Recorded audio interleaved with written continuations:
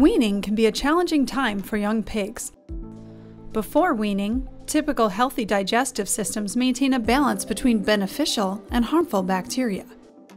As sources of nutrients change from milk to new ingredients during weaning, this balance tips, leading to diarrhea, performance losses, and increased mortality rates. During weaning, these new nutrient sources in the diet generate elevated amounts of undigested protein and carbohydrates that flow into the hind gut, where they're welcomed by harmful bacteria that produce toxins which can damage the intestinal walls.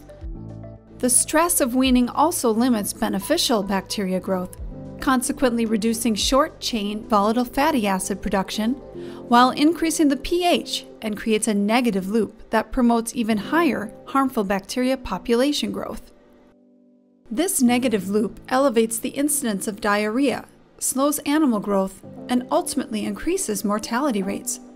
Provisoy breaks this negative loop, creating a positive cycle where digestive systems are brought back to a balanced state as a result of two unique modes of action. The high digestibility of Provisoy limits the amount of undigested protein that flows into the hind gut, making less protein available for harmful bacteria and therefore fewer production of toxins and less intestinal damage.